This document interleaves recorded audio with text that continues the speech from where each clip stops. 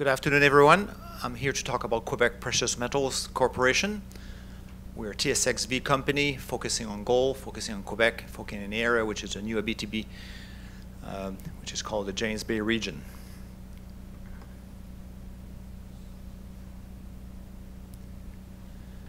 Forward-looking statements.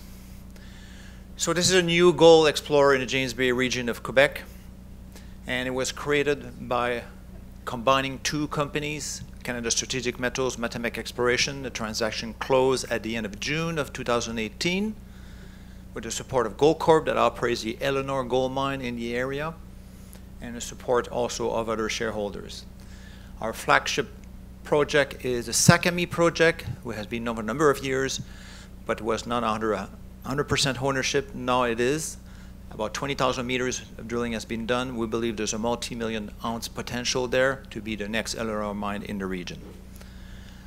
Together with that, we have a highly prospective package in the region totaling 909 square kilometers.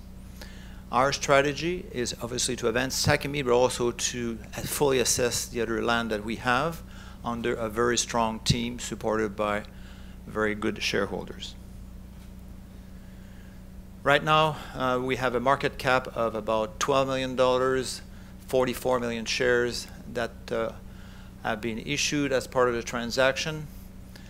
We trade around 27 cents today. We have, as I mentioned, Goldcorp as our major shareholder that supported the transaction. They see this as a real opportunity to find another mine of the type that they've been mining since 2014 that was discovered in 2004 by a company called Virginia. Management and board has 11%, Caisse de Dépôt, Quebec's largest pension fund, around 10%, and also Investment Quebec, around 3%. The team, I'm a geological engineer, born and raised in Montreal, many years in the industry, many years with PricewaterhouseCoopers. Been back in Quebec, most of the last 10 years involved in junior mining, largely in Quebec. Jean-François Meilleur comes from Canada Strategic, lots of experience with financing of projects in Quebec and elsewhere. Jean-Sébastien Lavallée and Jean-Raymond Lavallée have been involved with the Sakami project for many years, and they know a lot about the exploration in the area. Part-time CFO Nathalie Laurent. John Hick, lots of experience in mining, has run companies, has helped create a Placer Dome years ago, has lots of experience in Quebec as well.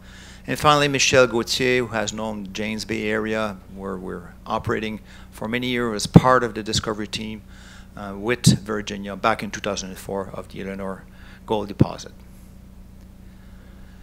James Bay is a large territory. In fact, the correct name is EUHG James Bay region, a region where the Cree live and the Cree territory is.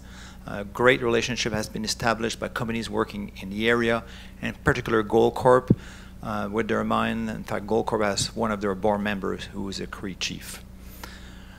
We have in the area good access through the Quebec Hydro Dams road system. Those roads have been built to withstand a lot of weight. When the turbines were transported in the area, when it was built in the 70s, they could support a 400-ton load. And there's power, obviously. You can land at the mine. So good infrastructure, which means you can operate all year round, and you don't need, in many places, that much helicopter or camp support. The area is characterized by a very long and extensive contact between sediments and volcanics of two groups, La Grande and Apinaca. And that contact is driving where you do your gold exploration.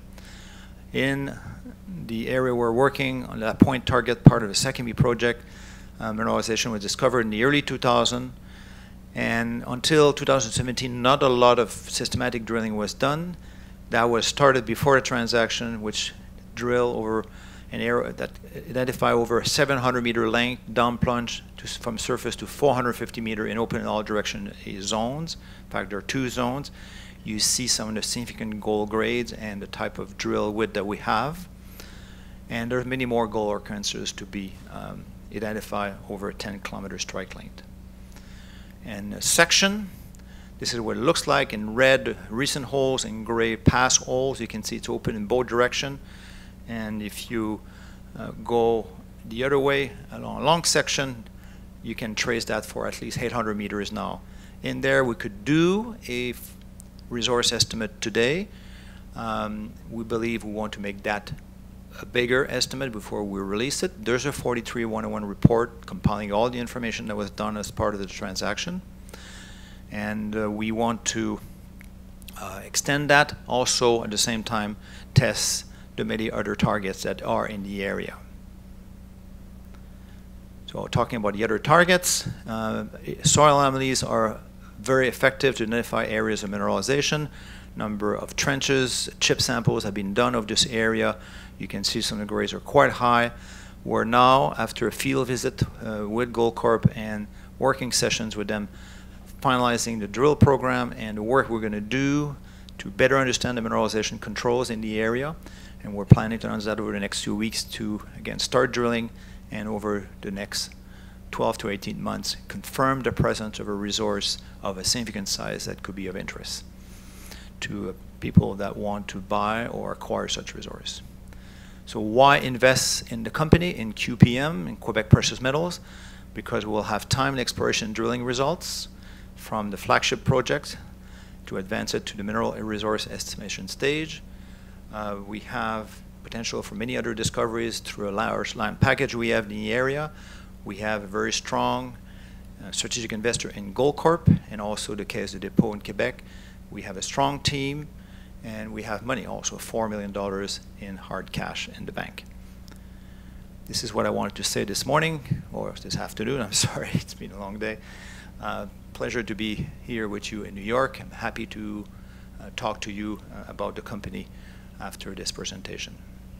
Thank you for your attention.